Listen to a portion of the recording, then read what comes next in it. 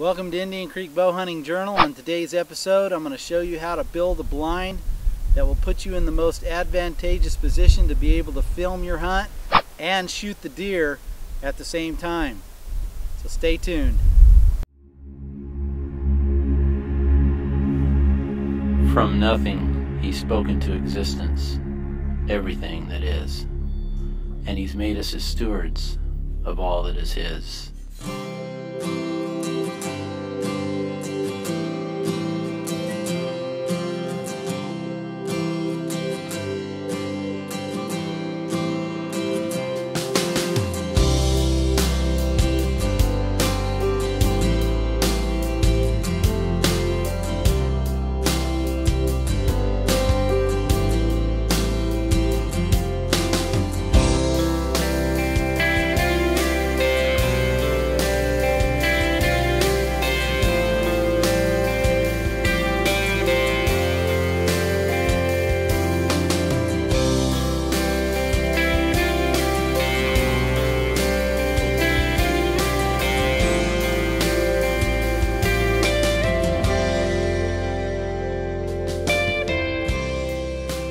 So on today's episode, I'm not going to so much show you how to build this blind as far as building a box blind goes, but I just want to give you some quick hints on building one for bow hunting specifically.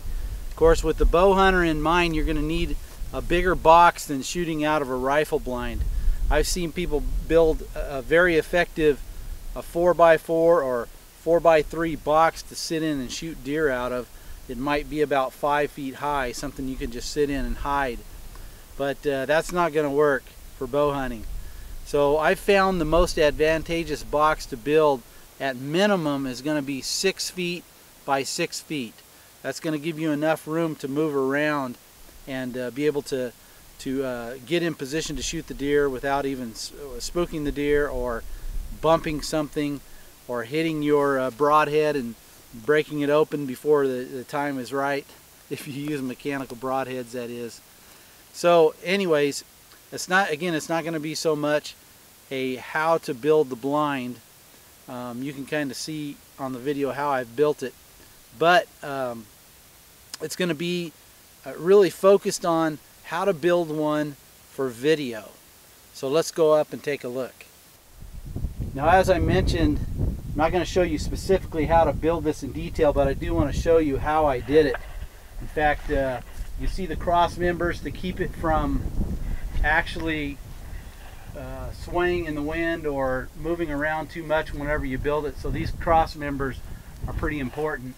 But you can see I put a hole to be able to climb through the middle, and then I just kind of saved some money on some wood and did use some of the cedar off my property.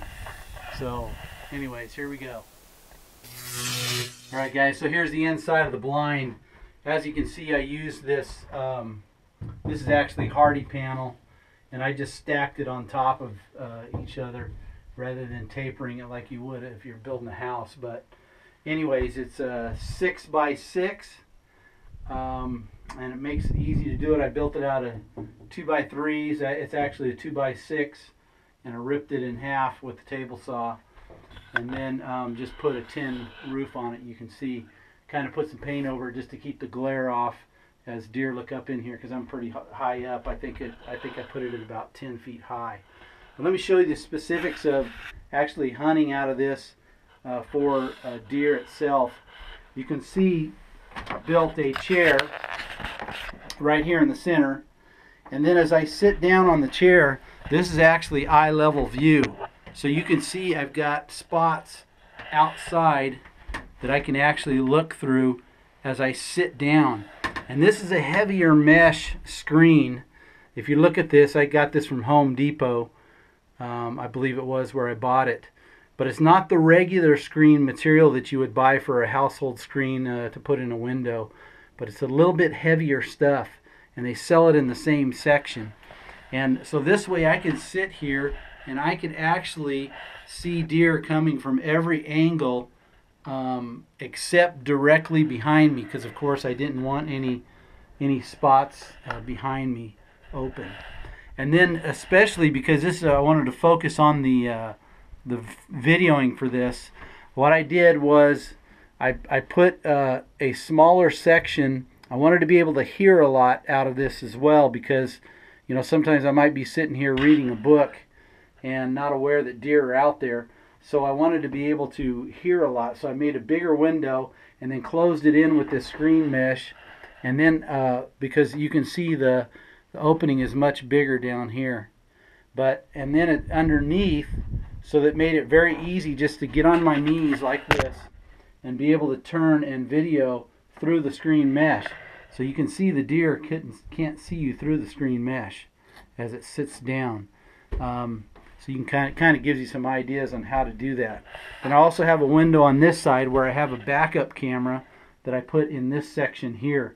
And you can watch the episode where I do the review of the cameras, and you'll be able to see it's a Sony HDR 5, I think, HDR, something like that. Anyway, so I shoot out this side. Now another important thing on this is to make sure that you carpet the floor. When I build another one next year, I'm going to carpet all the way up the side to here.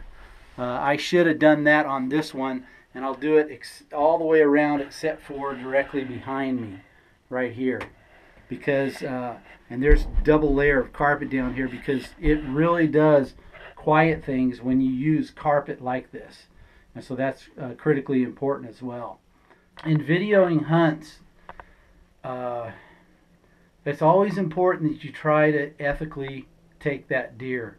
I try to do that all the time. This year I've been shooting very lousy, so if you want to go back and see my hunting this year, I've actually not been shooting too well. I just had surgery on my hands, carpal tunnel, both hands, and I don't know if that had anything to do with it, but I've got, since this surgery, hopefully more of my feeling is going to come back in my hand, and I might be shooting a little better. But anyways, it's really important that you try to ethically take that animal. And so filming your hunts can really be a distraction to that. So what I always do when I'm filming a hunt, I will wait till that animal settles down, and I'll focus on filming. And then I'll wait till that animal settles down, and then I will set the camera, pull it back just a little bit, so if the animal moves a little bit, I don't have to move from my bow back to the camera. Sometimes that happens. But I try to set the camera as much as possible. Then I grab my bow and relax, pull back, and let her fly. So hopefully that kind of tip will help you film your hunts better. Hope you enjoyed this episode. If you enjoyed this, please give us a thumbs up. Also subscribe. And if you subscribe, of course, you'll get a notice of any more new videos that we upload.